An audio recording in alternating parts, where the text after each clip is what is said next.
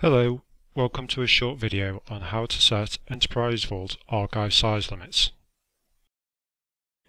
There are lots of reasons why you might decide to set size limits, such as being a hosting provider and needing to bill your end users, or even just internally being able to cross-charge for the business for the storage and services that they've used. You also might only have a finite EV storage capacity and using the limit as a check against someone taking more than their fair share of space. Sometimes when you set limits though, it means that you'll need to allow users to delete items from their archive. This has impacts on compliance, and it means that you would have to rely on journaling in order to be able to produce any information required by a legal party.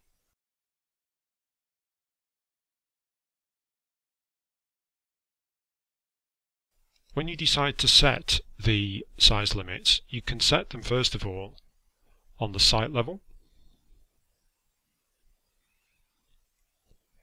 You go to the site properties and then the archive usage limit tab. Enable it and you specify the limit in terms of a number of megabytes. Here we set it to 5 gig and you can decide then when you want users to be notified. In EV you can say to send out a notification when there's 250 meg left, or you can say 3% left, or any percentage that you like. You can also send out a notification when the actual size limit has been reached. And at the bottom here you can see that by default we send out a notification once a week. Archive sizes are usually bigger, and so you don't need to send them out quite as often as Exchange does. The next place that you can set the size limit is on the Vault Store. Here you go to the Archive Usage Limit tab again, and you can see it's been inherited from the site settings, 5 gig. Again, you can override it here, and we'll have a look on one of my other Vault stores here. Go to the Archive Usage tab, set it to Enabled, and let's give our VIPs 7.5 gig.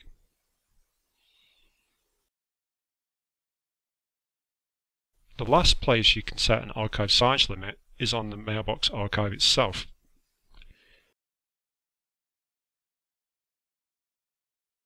Here again on the Archive Usage Limit tab, you can override it, and for this user, let's say we're going to give them 3.5 gig.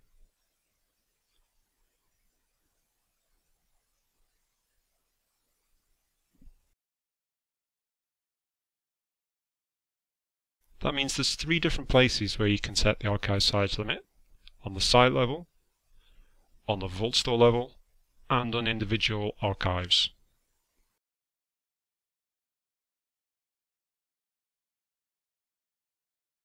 In order to see where users are at in relation to their archive size limit, you can use the EV Reporting tab here,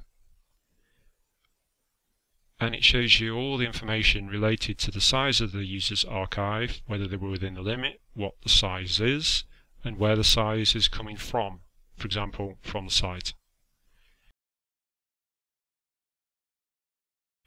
Gary here, you can see, was the user that we modified just a minute ago. He's still within his limit,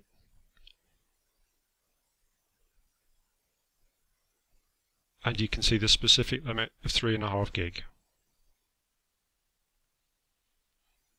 That concludes this video on archive size limits with EV. Hope you found that useful. Thank you. Bye bye.